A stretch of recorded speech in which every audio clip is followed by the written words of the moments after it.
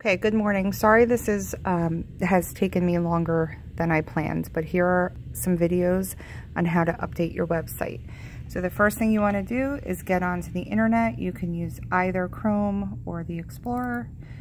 I don't know. I prefer Explorer, but it's up to you. Once you're on Long Hill's website, you're going to log in up here. Click on Login. Make sure you go down to Google. Okay, I have a couple accounts. If you have more than one, you'll have to pick the longhill.org one. But if you don't, then you should be able to just get right in.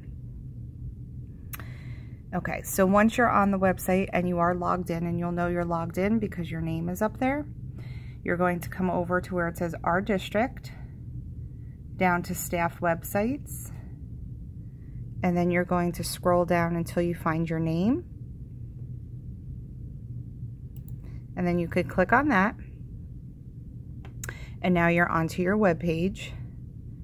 Okay, and this is what mine looks like. And then to start editing or designing, you're going to click the red to green, and then you can start getting going. So I'm going to stop this video. I'm going to do a bunch of small videos. I think that'll be more manageable. Okay.